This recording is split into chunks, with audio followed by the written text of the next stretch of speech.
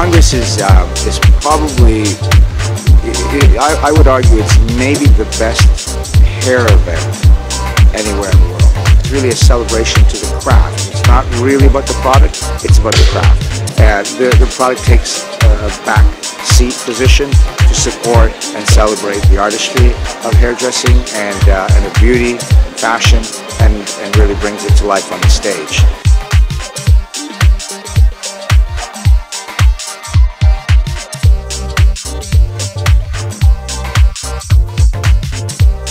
I've been doing hair for 37 years. I've been a hairdresser involved in, and I was what they call a session hairdresser, which specializes in photo shoots and doing more of editorial advertising, commercials, and all that stuff.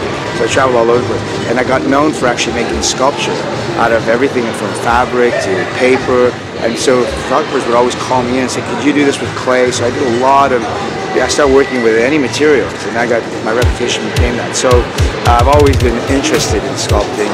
We have a huge workshop, a massive workshop area where everyone was working, and they have materials and shelves and shelves. We just collect stuff, and so when we go to work on something like this, all the stuff comes out, and then basically people throw it on the table and they start making shapes and things out of it.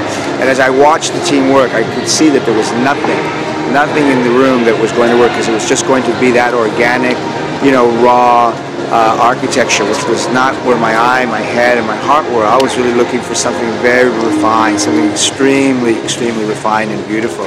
And I wasn't looking for something like hard and geometric in that sense. I was looking for something that still had the romance of brownness to it, but refined and elegant. And I was watching them try to, spray painting branches and sanding them and spray painting them to try to get that. And we went and bought Chinese chopsticks, like red lacquered Chinese chopsticks, and we were trying to figure it out, but we were far away from really, and it would never work. It was just not there.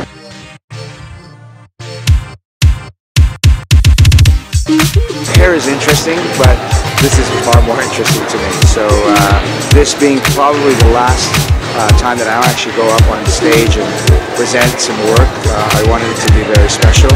And it was an anti-hair statement. It was not a hair statement. At a hair conference, I wanted it to be something about art and something precious and very unique. And obviously, all the universe aligned and brought Stephen and Sherman into my world.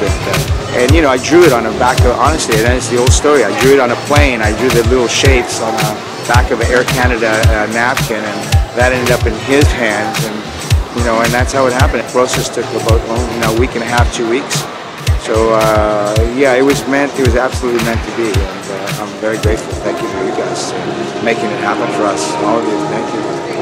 3D printing gave us an opportunity to look at a whole different way of approaching the design, and of course the outcome is really that which I was looking for: refined, beautiful, elegant.